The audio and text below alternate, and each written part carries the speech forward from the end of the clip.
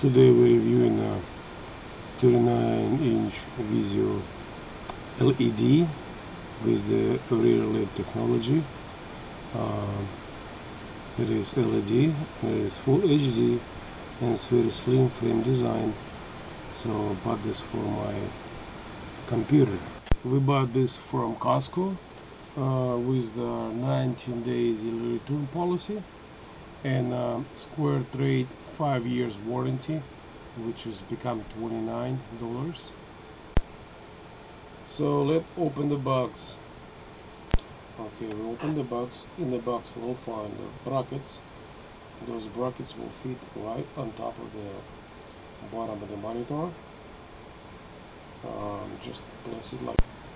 Next thing is what we're gonna do is screw the bracket with the 6 screws that was provided, and I put the stand for it, and we'll tighten all that with screws. On the back of the monitor we have RGB connections, audio video inputs. There's a 2 HDMI inputs. So come with the small power plug. It does not have any ground connectors on it. Just hook it up on the back. So as you can see, there's no ground.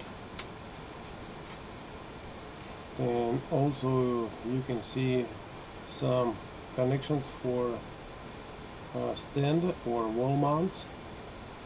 On the very back we have some RC and RBG inputs, including audio inputs and video inputs.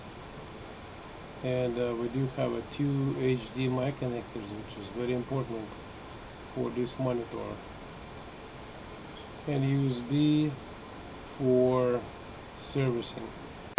Now it's all connected. We need a remote control, so we're going to install the battery inside and do some settings on the monitor.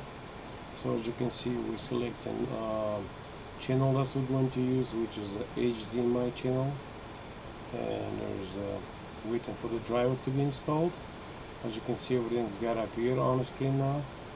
Now while it's all running right now, we're going to go ahead and test it. This monitor, as you can see on the left side, I have a backup 19-inch monitor, and you can see how big it is, 39-inch next to it. So it's very good for the games.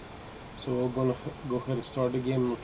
So now we're going to set a game in a high performance. Put all the settings very high, and let's try to fly. So it's actually doing pretty good. A little bit slow, but I'll probably go ahead and buy Samsung instead. Yeah, it's good quality, but it's a little too slow.